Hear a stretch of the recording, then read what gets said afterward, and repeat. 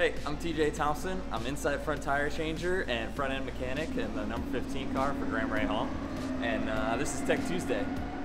So quick basics of a wheel gun. It's pretty standard across the INDYCAR paddock, and they're honestly not that different from what you might see in an auto mechanic shop or at home personally. A couple little things that we do to make them a little bit faster. We got what we call a fast back. So when I pull this spring here and hold this lever, that puts the gun in reverse. So Graham comes in, take the wheel nut off, then I drop the gun.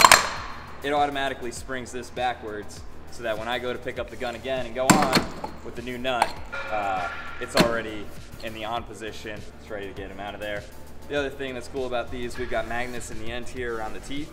That holds the wheel nut into the gun. So the whole time that we're doing the pit stop, we're doing the tire change, the wheel nut is in the gun. It's designed to stay there so that, again, when I go up, it's already on. You just get it on there and send them away.